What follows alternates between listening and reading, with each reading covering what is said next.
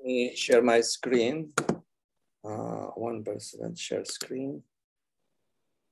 Come on. Okay. Here.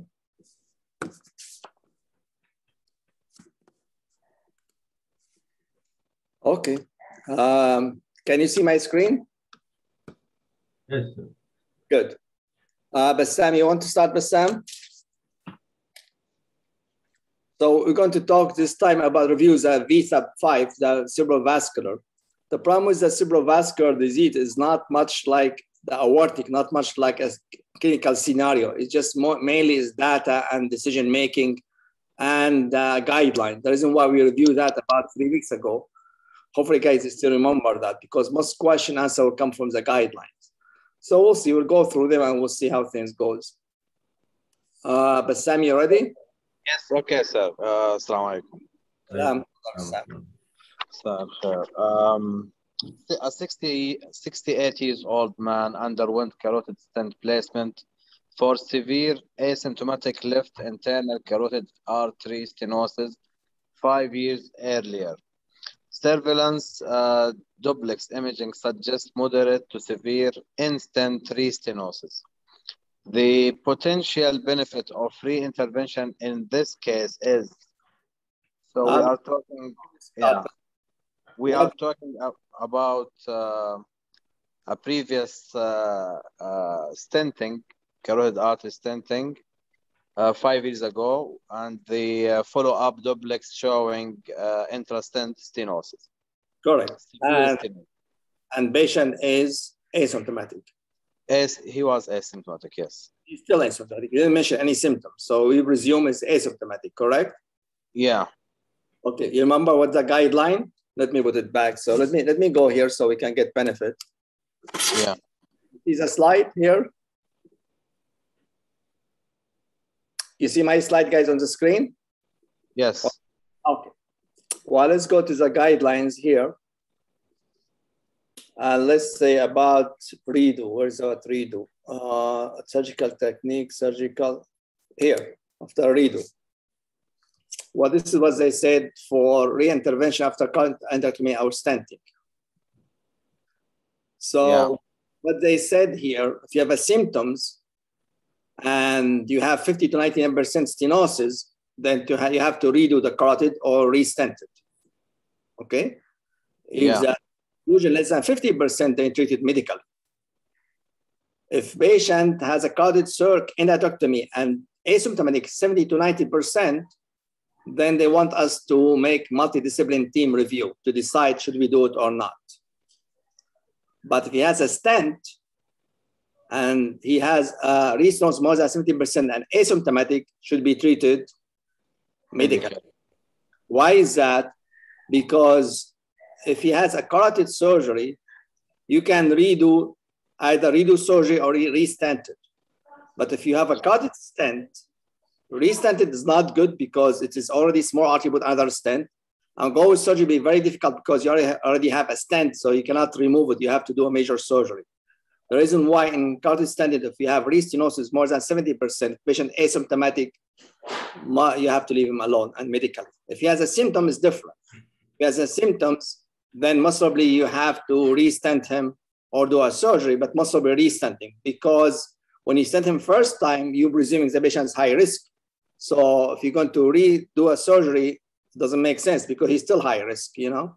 So most of you need to re-stent him. So we re-stent him only if he has a symptom. If he's asymptomatic, even if high degree stenosis, the guideline to set to treat him medically. Okay? Okay. This is the guideline. So just review it very quick so you can remember that. So let's see what the question said. Option A, improved long-term stent patency with a high rate of perioperative neurological events. Improved long-term patency and neurologic event rate with use of covered stent. Improved, so we can get benefit because we're not trying to solve the question. We need to try to learn. improve long-term patency will not improve patency. The reason why we don't redo them, it's high rate of perioperative neurological event is not. You see, when you do redo, so when patient got restenosis, is most probably is intimal hyperplasia, is not a plaque. Atherosclerosis, yes. Of embolization is much less. Really. So really is not higher rate of perioperative neurological event. I think be the same or less. So this is wrong. Improve long patency with use of cover stent. We do not use cover stent at all in the carotid stent, except if we have aneurysm.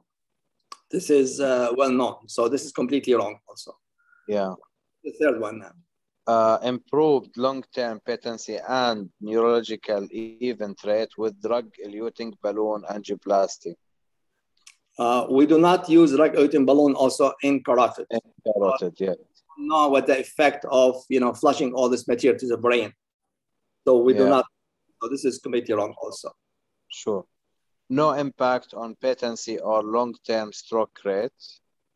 Okay. Maybe. Best when stent excision and carotid interposition grafting is performed. This is very extensive procedure for this patient, Who's asymptomatic. Who's asymptomatic, and to start with, he underwent stenting. That means he's not fit for surgery. Right. So we will also, so I will choose D. No impact, no enough, maybe there is no enough studies to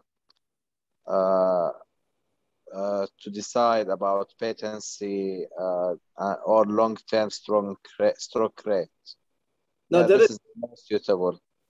This is correct. This is correct. But this is what the reason why recommendation came from, because they found, they have a study, and they found no impact on patency or long-term stroke. The reason why they said, if you have a high-grade stenosis in a stent, leave them alone, treat him medically if patient asymptomatic, because study showed there's no impact on patency or long-term stroke.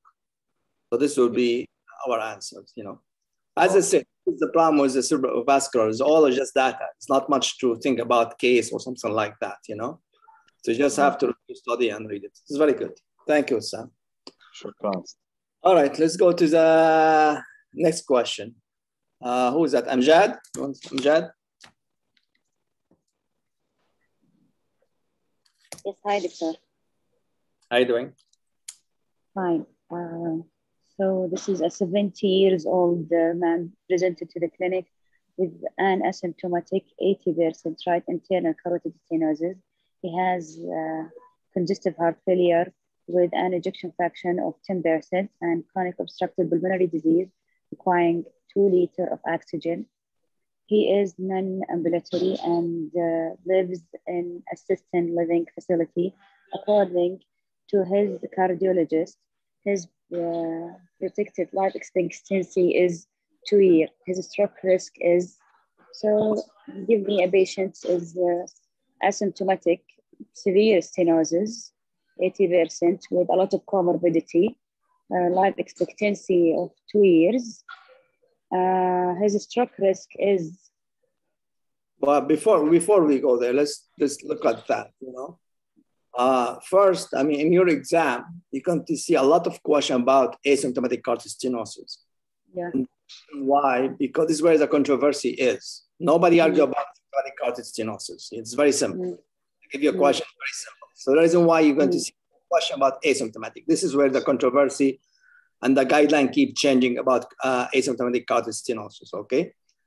So 80%, so significant stenosis, but the indicate intervention. Expectancy only 2 years, Remember, if we go to the recommendations from, from ACAST, which is asymptomatic carotid endarterectomy trial. 5 years, yeah. What their study is the life, the long term, what the length of the study? It's a 5 years. 5 years, yeah, remember 5 years, yeah. 5 years. So the only time they came with a recommendation that they said that patient more than 70% or even 60% on the study, they said you need to do carotid endarterectomy. This is 1995. They were talking about when they follow up this patient for 5 years. Less than 5 years, they found is no different, no benefit. To get a benefit, patient has to live at least 5 years and more, you know? Yeah.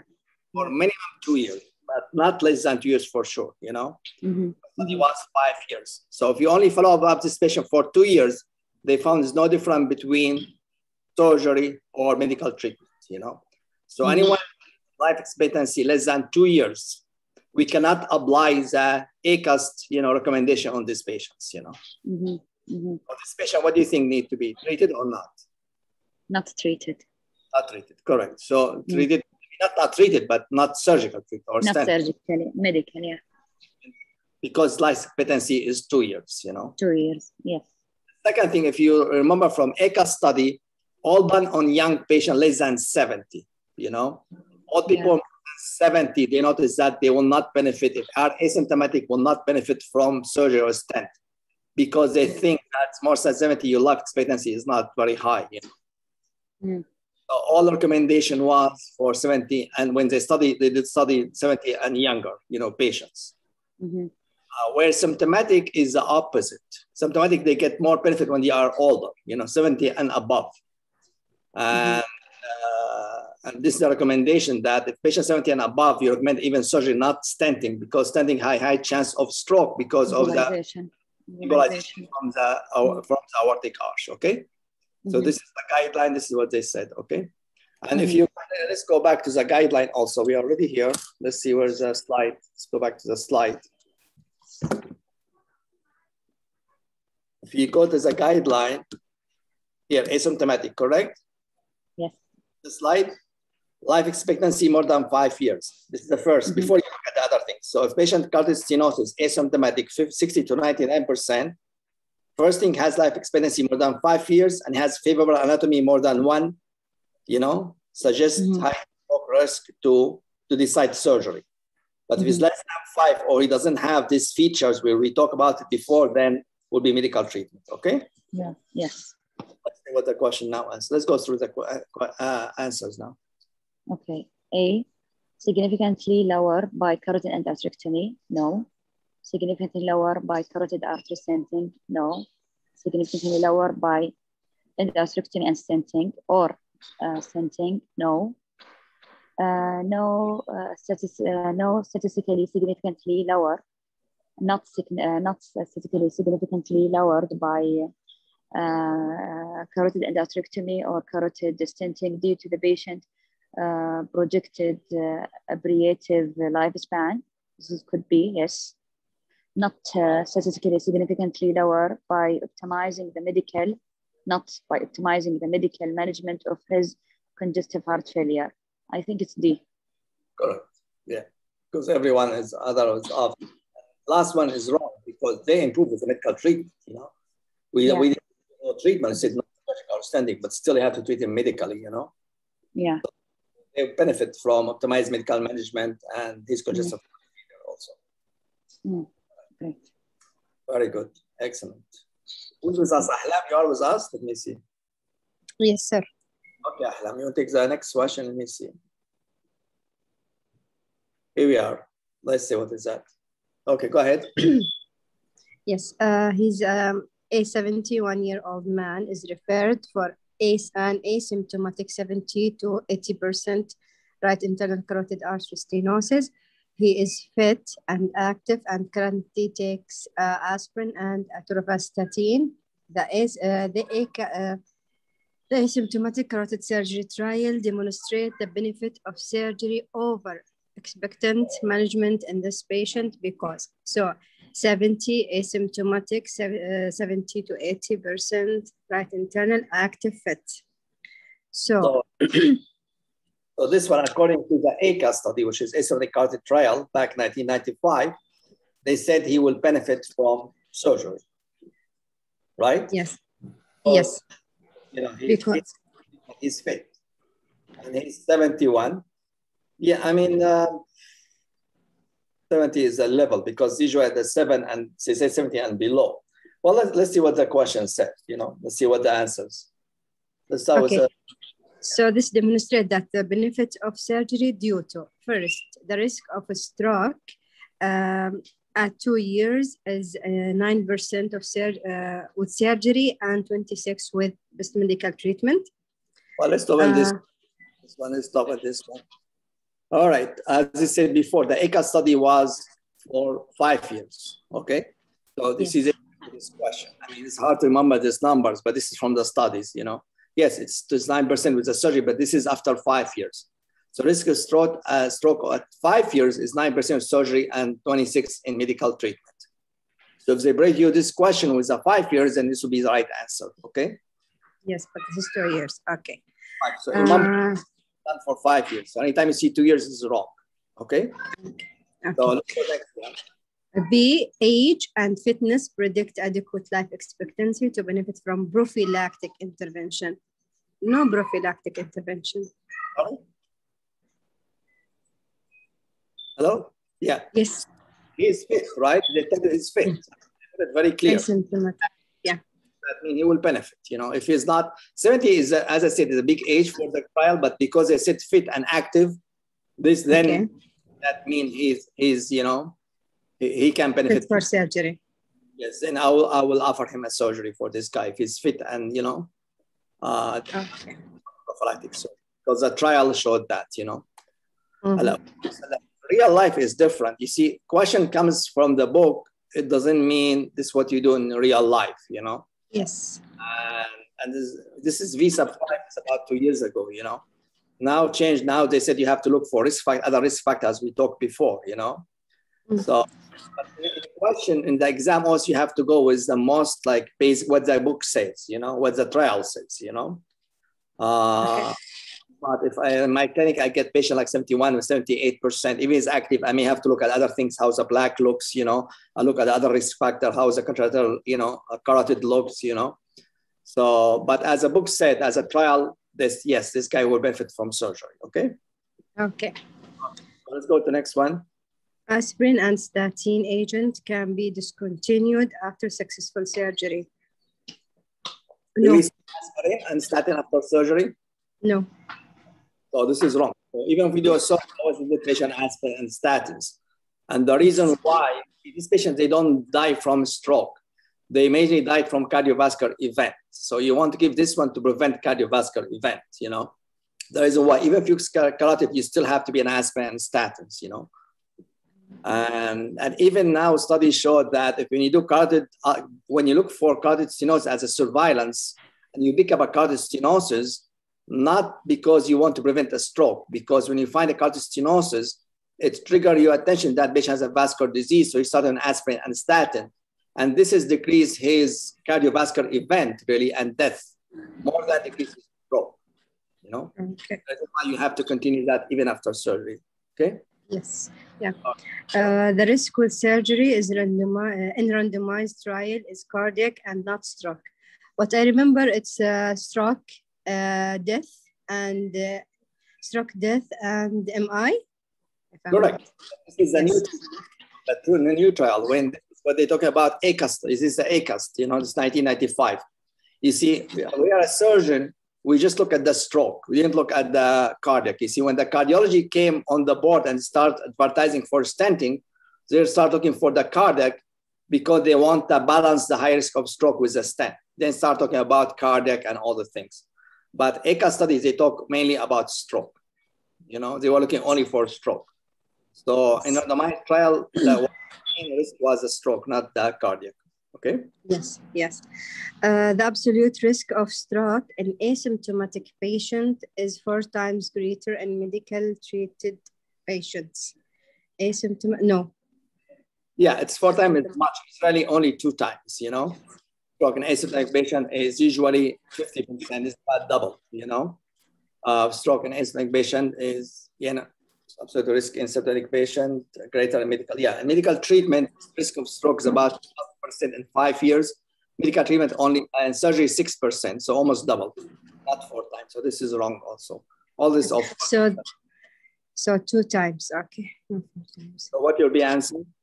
So the answer that the surgery, the benefit of surgery over the expectant management would be age and fitness, predicted adequate life expectancy to benefit from prophylactic intervention. Excellent, very good.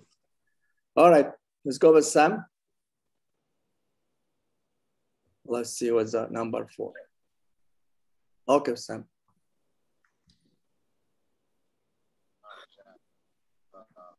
Are you there? Aywa. Dr. Samer, I can't see the questions. I can see. Why is that? Let me see. Only you or everyone? Yeah. Now I can see it. Yes.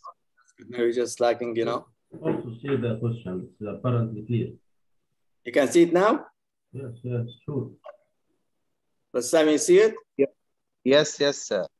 Okay. A 72-year-old man with an asymptomatic 70% right internal carotid artery stenosis identified on duplex and confirmed by CT arteriogram after workup for neck bruit. The absolute risk reduction of prophylactic carotid endarterectomy compared to best medical therapy is? Okay, so we have 72 years old. Again, we go asymptomatic. You see, all question about asymptomatic. 70% asymptomatic, you found carotid stenosis, you know, absolute risk reduction. This is people really who argue against surgery or stenting, and they use this one very often. You know, that why need to do, what's the risk reduction? Or if we do a surgery, how much we decrease the risk of stroke per year? And if you do a surgery versus medical therapy, you know, you have to remember the numbers. Can you guess? I mean, hard to remember, but can you guess?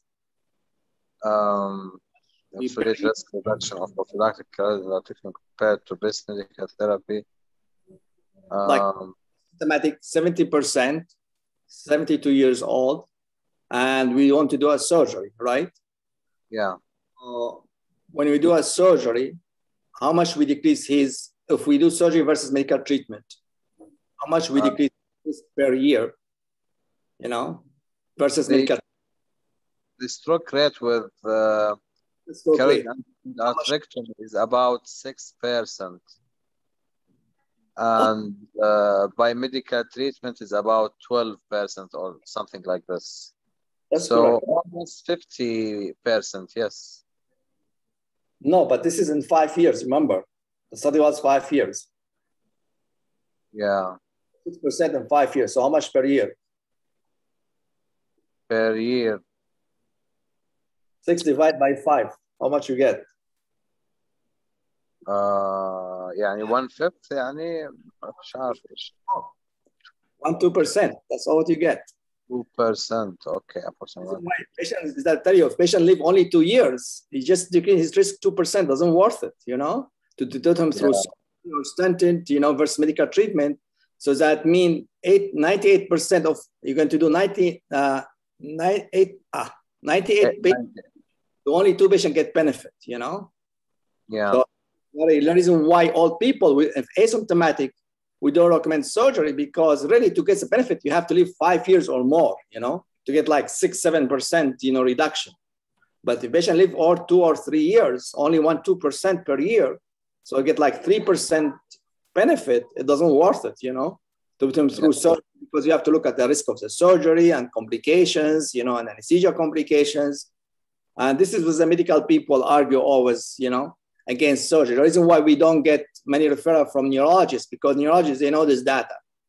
And they don't think that surgery really helped much, because they said 1-2%. Unless the patient is young and symptomatic. But if patient asymptomatic, this is all asymptomatic. We're not talking about symptomatic. Yeah. Then risk reduction only 1-2% per year, you know. All right. So 50% no. Yes. So other options, yeah. Yeah, approximately 1 to 2% per year risk reduction for surgery versus medical therapy. Yeah, according to our discussion, this is the answer. Right. C, approximately 17% per year risk reduction of surgery versus medical therapy. This is too much. Yeah. Annualized stroke risk reduction depends on aspirin use. Not really. Yeah, number needed to treat to prevent 1 stroke is 9. Not really. It's more than 9, because again, it's only 1-2%, you know. So almost you have to treat, you know, to prevent 1 stroke, you know, you need to treat almost like 95 patients, you know, to prevent 1 stroke. So the reason why is not 1 out of 9. So again, I mean, what you want to learn from that, if asymptomatic patient, you know, really to get that benefit, he has to have a life expectancy more than 5 years to see major improvement between surgery and medical treatment, okay? Okay. But this number is remembered because medical people use a lot of neurology when they argue about against surgery in asymptomatic patient, of course, you know? Okay. All right, what time is now? Oh, it's half an hour. Okay, let's keep going. 2%, yes. So I have something to talk about it here. Number 5. Amjad? Dahman. I forgot Dahman. Muhammad, you are with us, right? Yes, doctor.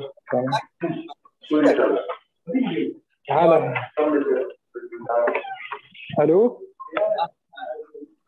You can hear me, doctor? I can hear you. Why don't pick up a question about you? Yeah, you jumped me to Bassam. Okay, go ahead.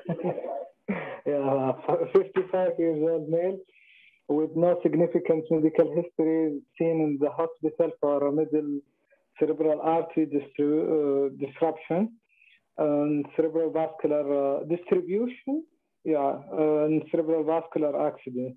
The addition of high-dose statins to his medication regimen will produce a reduction in overall stroke and cardiovascular events, 5 years overall mortality, 5 years. Oh, let's go one by one. I just want to tell you add, you know, patient 55, asymptomatic, and you want to treat him medically, so you give aspirin and statin. Why we add statin is what I try to tell you. That again, this is nothing to guess about it. This is a trial, you know, called as Sparkle trial. You know, they look at that, and they found it decreased overall stroke and cardiovascular. So you just have to know the. As I'm saying, this question you just have to know the trial. They found both, not only the stroke. If you add statin, it decreases the stroke and the cardiovascular. You know, 5 years mortality is no different. If you add statin, you know. They found it's no different. Cardiovascular mortality was no different also. Hemorrhagic stroke progression, not like a major increase. The duration of neurological symptoms is no different. Not much in this question, really. You just have to know the trial.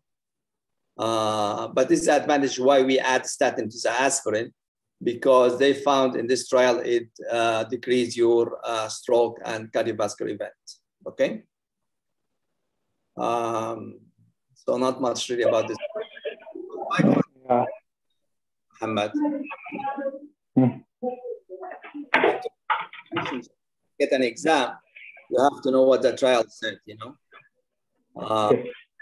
You know why we give statin. Okay. Even now, there's a new study came out like a couple of weeks ago. They said statin is useless, but I don't know how strong is this study. They said it does not benefit anything, even cardiovascular. All right, let's take next question. Yeah, maybe this one's better.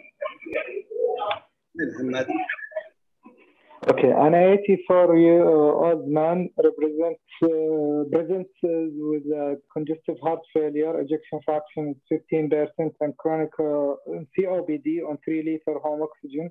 Duplex ultrasound performed for a brewery demonstrated more than 70% stenosis of the right internal carotid artery. He endorsed no signs or symptoms of stroke, transient ischemia, or amaurosis of Fogak. The most appropriate management includes. This patient is So he has multiple disease, and it's the same question we discussed earlier, multiple disease and asymptomatic stenosis. So usually these patients, they will go to best medical therapy, I think. Yeah, no, you're correct. Yeah, you're correct. You have to be confident. Very obvious. I mean, an 84 first guy, you're 60, already has COPD, home oxygen, Okay, so there's 2 against, you know, and more 70%. And he has asymptomatics, you know. Now, some people are stenting, but this is not what the guidelines say.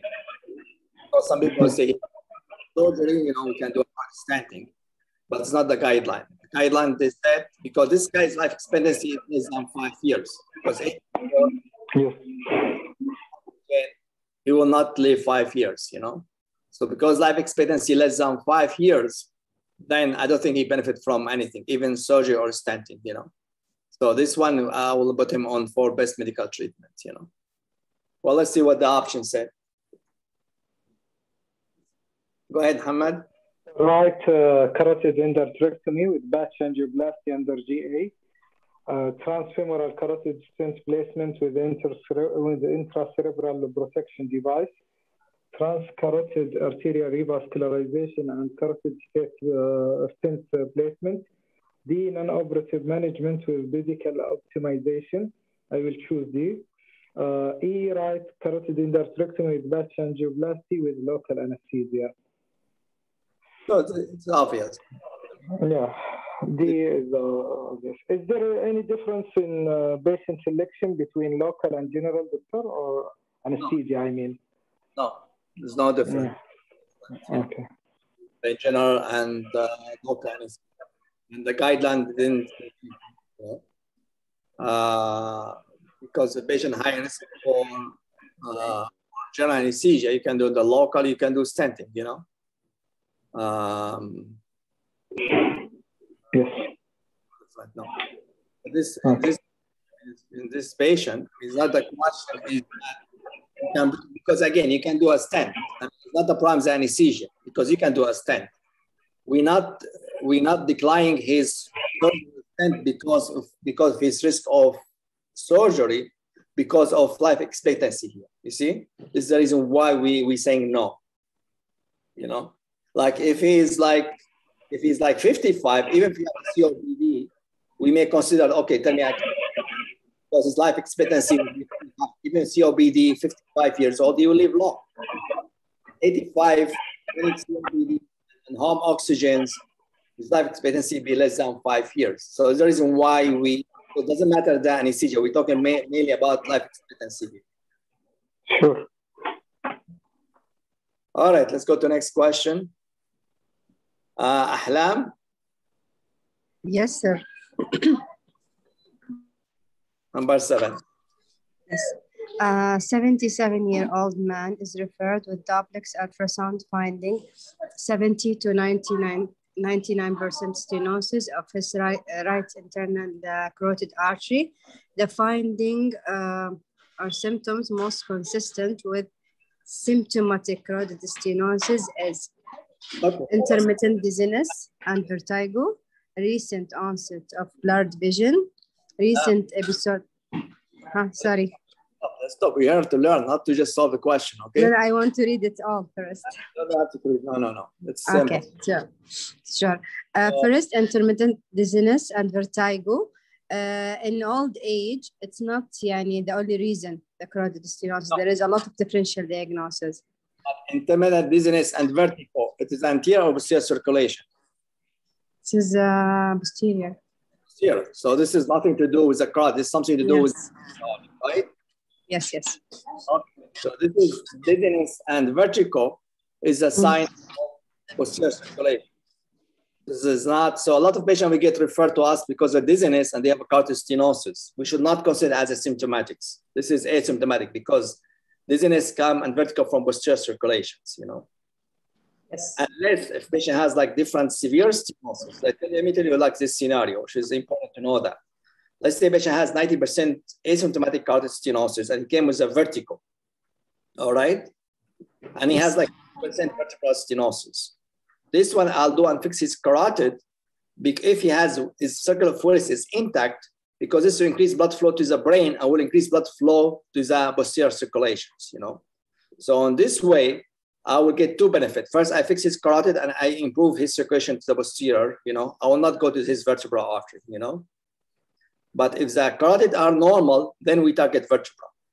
But patient with a posterior stenosis, with a vertigo and dizziness, even the symptom from the vertebral artery, but if he has a severe carotid stenosis, we prefer to fix the carotid stenosis first, because most of the time this will improve his vertigo, especially if it's intact, But it's still, vertigo and dizziness is not a sign of internal carotid stenosis. This is a question. They tell you, is the symptoms of carotid stenosis? Is dizziness and vertigo? This is wrong, right? This is a vertebral. This is a separation. Okay, so this is wrong. Recent onset of blurred vision. Okay. Also no. Let me see. Now, why is a carotid stenosis? Carotid stenosis, what's the symptom of carotid stenosis? It could be like ophthalmic TIA. Yeah, this is blurred vision, right? This is a blurred vision. This is a TIA. This is ophthalmic. This is a mirror.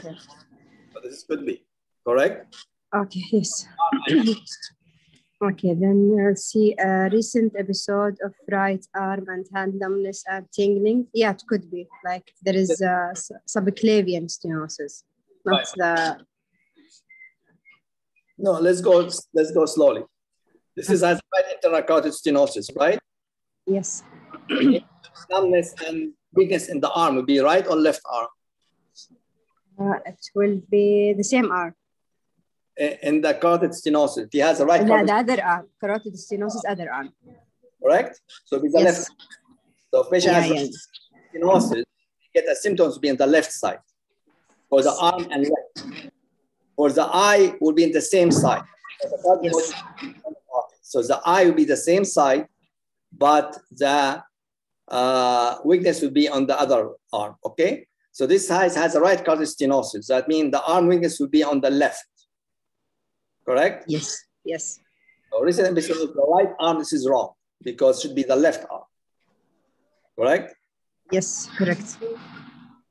A period of vision loss in the right eye. Yes. Yes, could be. Yes, because the right eye, the same positions, right? The same location, right? Yes. Okay.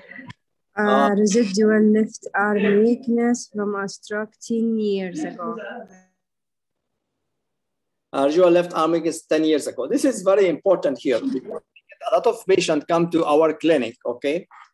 And he has, like this one, 90% stenosis of the right internal carotid artery. And he has an MRI which showed he has a stroke on the right side like 10 years ago.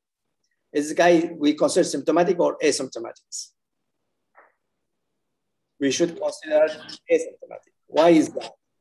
Because when we talk about symptoms, when all this trial we talk about symptoms, they talk about recent symptoms, like within 2 weeks, If the symptom more than 2 weeks, we don't consider symptoms anymore. So patient come with left or right intercarotid stenosis, and MRI showed an old stroke in this area. We still consider this patient asymptomatic because the symptoms, to consider symptoms, has to be within the last 2 weeks, So this patient, left arm weakness from 10 years ago is not a symptom of carotid stenosis. It does not tell you he's asymptomatic carotid stenosis. You get the point? Yes. Yeah. You're right. Not 2 weeks, or 6 months, 6 months, not 2 weeks. 2 weeks we have to do within 6 months. So any symptoms less than 6 months, we consider asymptomatic. More than 6 months, we consider asymptomatic. So if he has a stroke 10 years ago, then he's asymptomatic, okay? Yes. So we'll go back again to that question. So what the symptom of carotid stenosis? Internal dizziness and vertigo, no. Recent onset of blurred vision.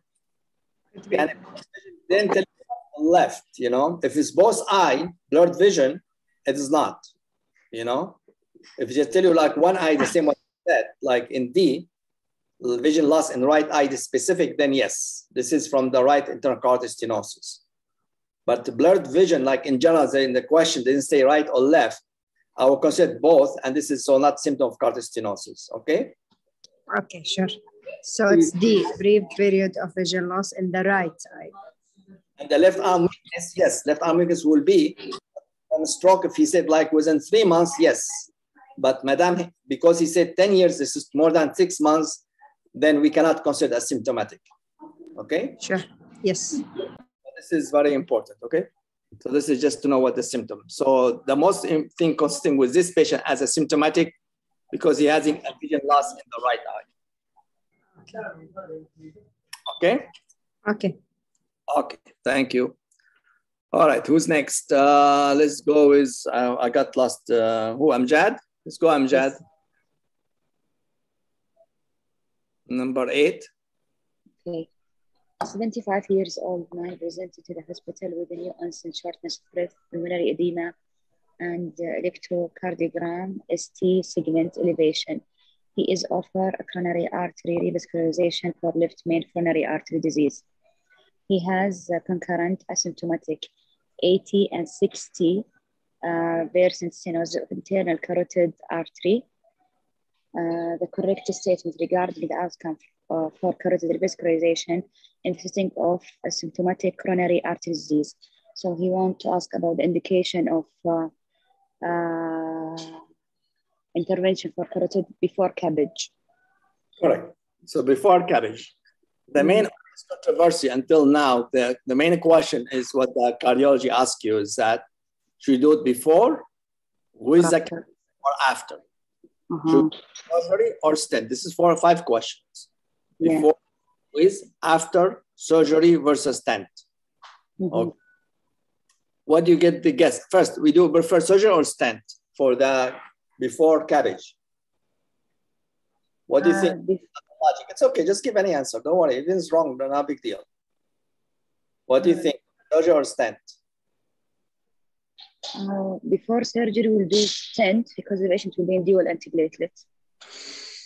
Will be a stent or not? Before surgery, if he's indicated.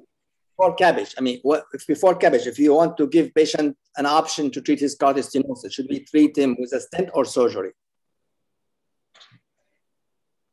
50-50. One. I just thinking why I will choose. I think I will choose. If you think about it, Amjad. Endarterectomy. Why not stent? Stent is easier because he already has he is a high risk, right? He's high risk for surgery. He need a CABG. So really, you're right. It's correct answer. But I'm just telling you how to think. You know.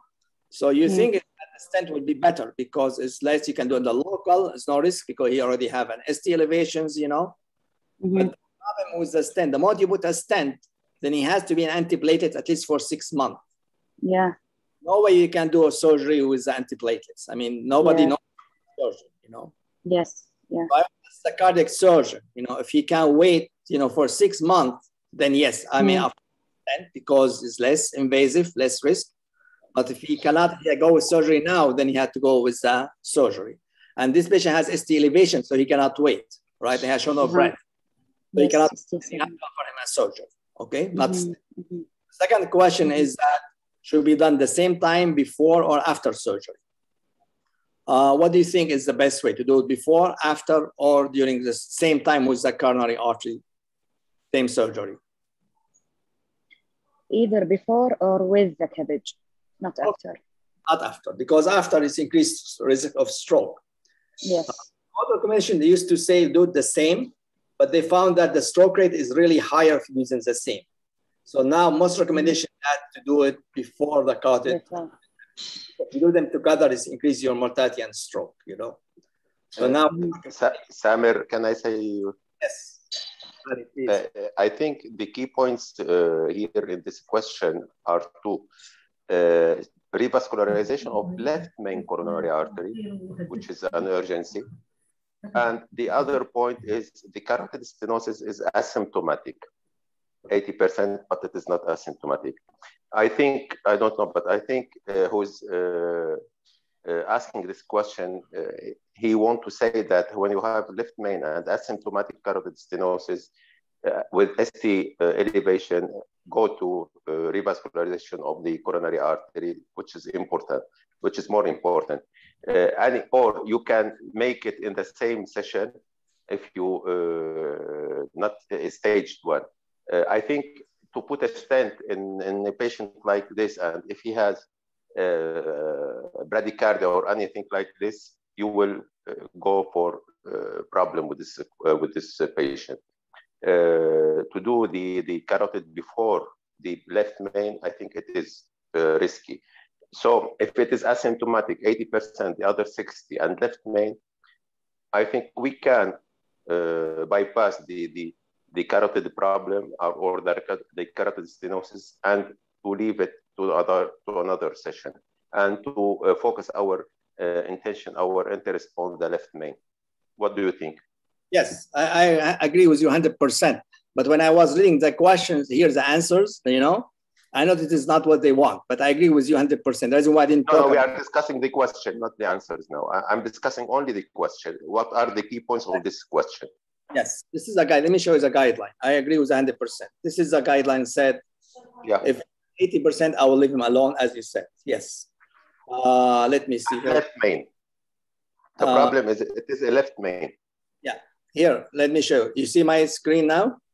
Yeah.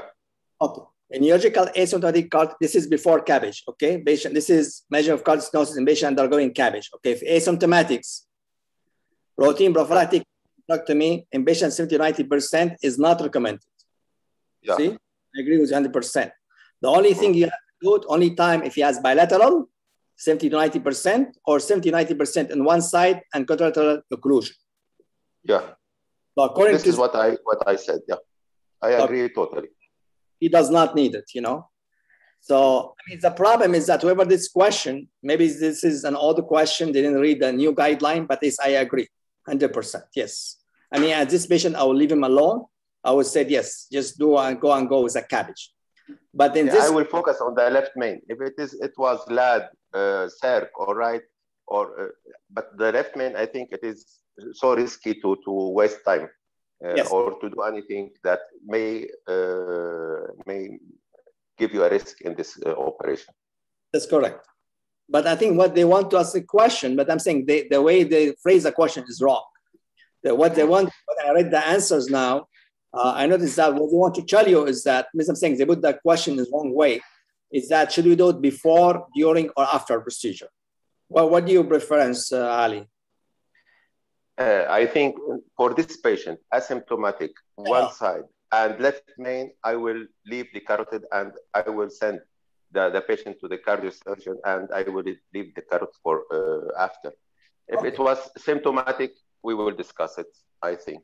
Well, this I'm saying, the question is wrong, but they want to ask you is that if your patient needs carotid surgery and CABG, should we do it before, during, or after surgery? This is a question. Forget about this question. The way I do, if it is not left main, I do in the same time. I do the carotid, and our colleagues of the cardiosurgeons do their CABG. We standardize this approach.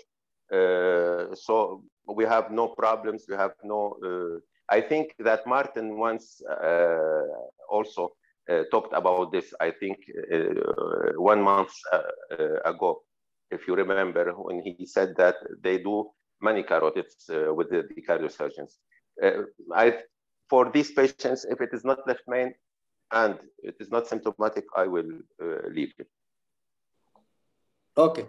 So what I understood that if patient needs a surgery CABG and he needs simultaneous, synchronous, yeah. This is I start with the carotid and then they go with the CABG. This is the way always with a patch. With a patch, yes.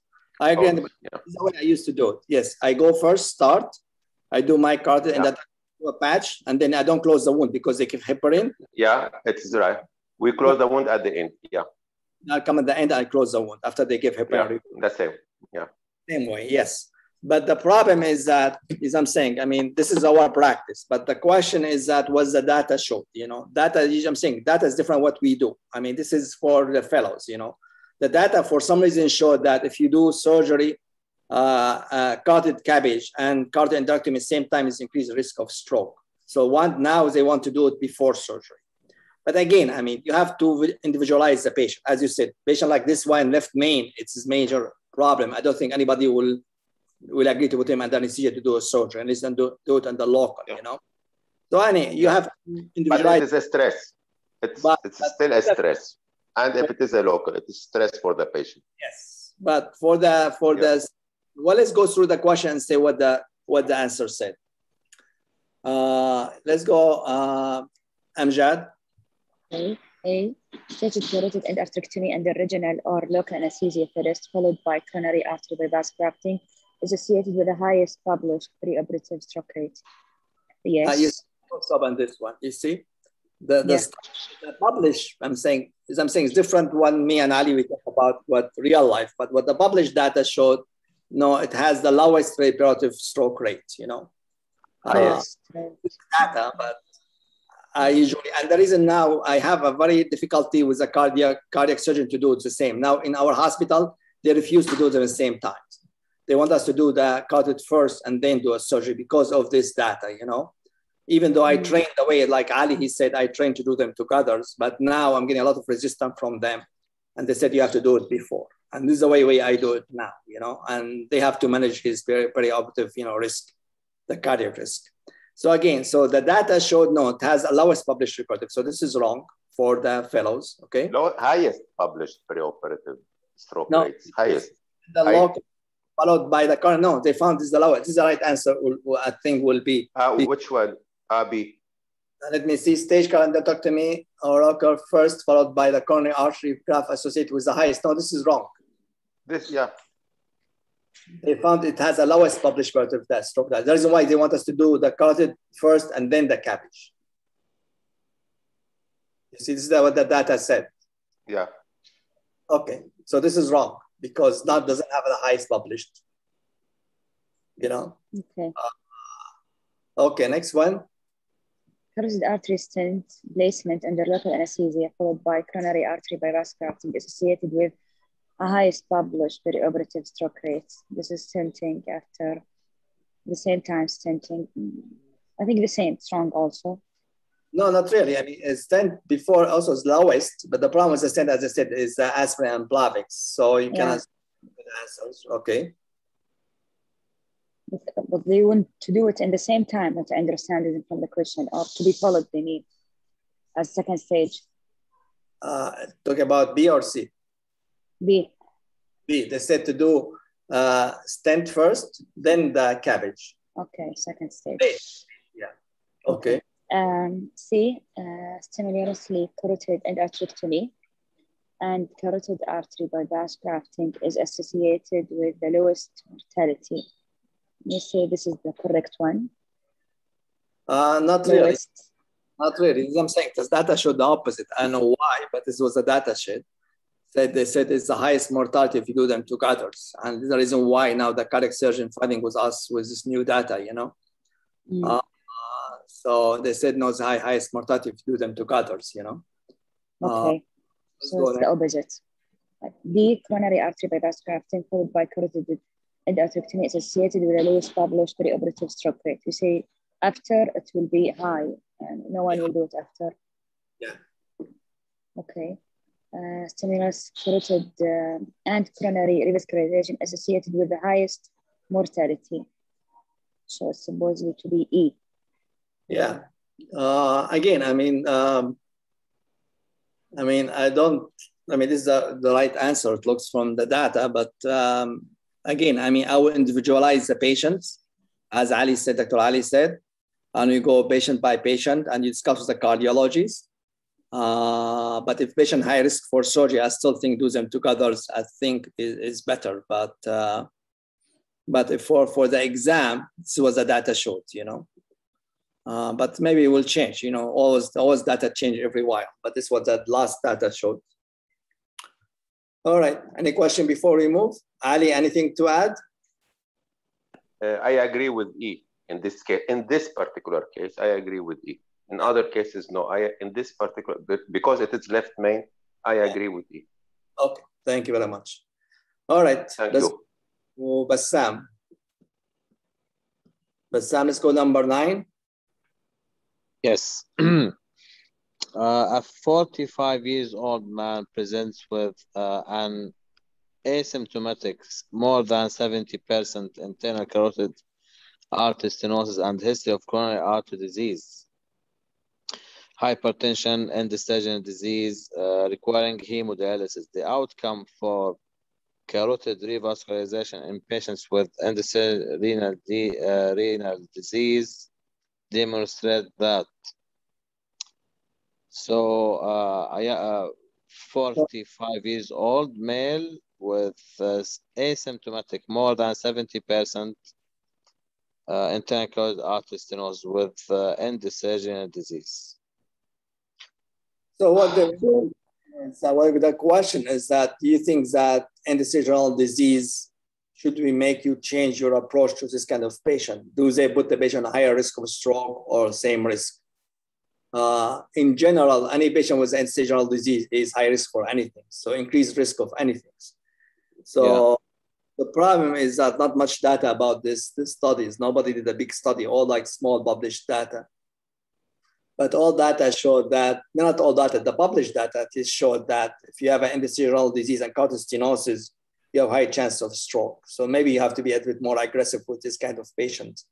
But if you go to the guideline, nobody mentioned anything because the data is very weak, you know. So I'll leave it to the individual patient to decide.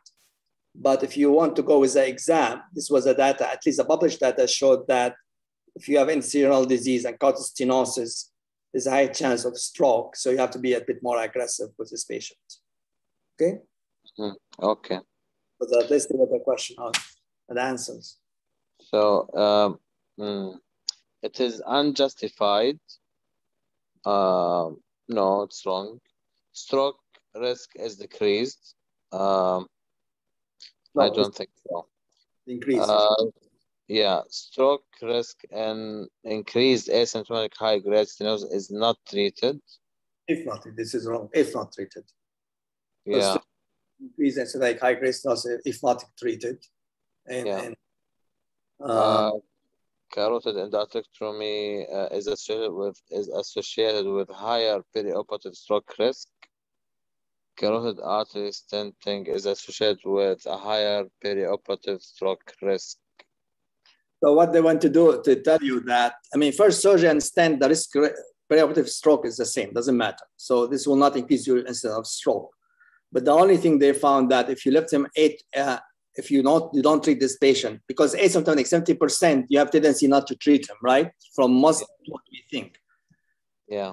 Well, here they want to tell you that if his patient renal failure, you may have to be aggressive and treat him because stroke rate they found in this patient, asymptomatic is higher than normal patient with asymptomatic 70%. But again, I mean, it's not strong data, so I will just individualize the patient. There's no guideline, I'll individualize the patient. But for the exam, this was the data showed that your stroke increase if you have asymptomatic carotid stenosis with a renal insufficiency or renal patient on dialysis, okay? Yeah, so the answer is C. Would be C. Yeah. Because stroke increase, risk is increased, asymptomatic high-grade stenosis if not treated. If we don't treat him, it's high chance of stroke. That's why we have to treat him, you know? Okay. But this is a soft data, soft evidence, you know? Again, guys, remember, whoever put this question is a person. So we could be wrong, it could change it, but, you know, I mean, even if you answer this question wrong in the exam, not a big deal, because I don't think it's a strong data to do that. And if tomorrow, if I get the patient with more than 70% stenosis and renal insufficiency or in dialysis, I may not change my approach. I'll maybe just watch him. I will not do surgery unless it's a really good reason to do a surgery because the data is not very strong. But okay. You just try to put the questions because, you know, you have to put the questions. But again, this is what it is, okay? Okay, thank you. What is that here? What is that? Somebody writing on my screen? Anyway, let's go to, it's almost 9. Let's go to last question, 10. So don't keep you for a long time. Hopefully it's a nice question. Okay, let's go that. Who want to finish it? Look at Ahlam. Yes, sir. In patients with carotid artery stenosis after neck radiation, a comparison of the outcome of carotid endarterectomy and carotid artery stenting demonstrates. Okay, first of all, after radiation, we will have unusual stenosis. We have difficult plane for the surgery, high risk for nerve injury. So mostly stent, not surgery. So let's see the option. First, higher pre-procedure stroke rate for stent. Well, let's stop. Hypertrophic stroke rate for stent. I mean, really, the stroke rate will not change, you know, if you have a radiation or not. In general, really, even I think the incidence of stroke after carotid stenosis from radiation is lower than normal patient with carotid stenosis. You know why? Because radiation causes intimal hyperplasia and damage. We don't see like a plaque, the same what we see the atheroma in atherosclerotic disease. Okay. Mainly is intimal hyperplasia. So you see a smooth, a smooth stenosis in the internal common carotid artery and in the internal and common carotid artery. So when you balloon it or stent it, really the chance of embolization is very low because the pathology is different. It's not an atheroma that can break that loose and go to the brain. But this doesn't mean that you should not use a brain protection. You still have to use a filter, you know. But the stroke rate is the same if you have a radiation or no radiation. So this is be wrong, okay? Okay. Higher myocardial infarction and death rates after for endarterectomy. I don't think so. The same. Yeah, everything is the same. The only difference will be what the nerve damage really. I mean, Yes. the difference in stent is not the stroke, it's not the mortality, it's not the thing, it's only the nerve damage should be higher if you do a surgery. But anything else will be all the same really, you know? Because, you know, all the studies showed that when you compare CAS with like CAA, with a cardiac endarterectomy, if you look at the stroke, MI, and this was no different. You know, the reason why they approved the CAS. But in this scenario, the only problem will be that you have more nerve damage because of the radiation, okay? Yes, sir. Higher pre-procedure stroke, MI, and death rates for endarterectomy, no. Okay. Equivalent pre-procedure stroke, MI, death for both endarterectomy and stenosis, yes. Superior long-term patency for a stent compared to the endarterectomy. Patency, no, it's the same, but the complication, it's more with the surgery. Correct. So it's no different. It's no different. The only is different, as I said, is nerve damage. There's no difference between MI, stroke, and death, you know, between both cardiac surgery and stent. So the only reason we do it for radiation, not because we decrease the MI or death or stroke, but because we don't want to cause nerve damage, you know, because high chances. All right, you did great, guys. I think we passed the 1 hour. Sorry, guys, to give you a little bit longer. We'll meet next Tuesday. We'll finish. I mean, sorry, this subject is a bit like more like rigid and not very interesting like the aortic because not much like scenario you have to think about it. It's just more data but you have to know about it because you get a lot of questions in the exam like that. This is what they love to get you question like that in the exam. So you have to read about it and be familiar with the data. And mainly asymptomatic carotid stenosis, guys. Always review asymptomatic carotid stenosis. There'll be a ton of questions about it, you know? All right? All right. I think Samer, yes, Ali. It is good now after this discussion to review your slides on the yes. Guidelines that you did. The last someone, if you can, we can. Yeah, the fellows will fix more the ideas that you explain. If you can put your slides once again, the last slides, I think about the guidelines, I think it is useful in this moment. Yeah, which one we talking about? Carotid redo. Just to fix the ideas that you said. Yes. Well, I'm trying when every time I have like something related to question slide, I'm trying to put the slide back so you can look at the guidelines. Yeah. We talk about the cabbage, we talk about it, most of you have more questions later on in the rest of the questions. We still have, I think, 30 questions. Most of you have to go back to the guidelines, this will help us a lot, Yeah. But thank you very much. Thank you, Ali, for your input. I really appreciate it. And thank you, everyone. And we'll meet next Wednesday. Thank you very much. Okay. Enjoy the rest of the night. Take care. Thank you, Doctor. Thank you, Robo. Bye.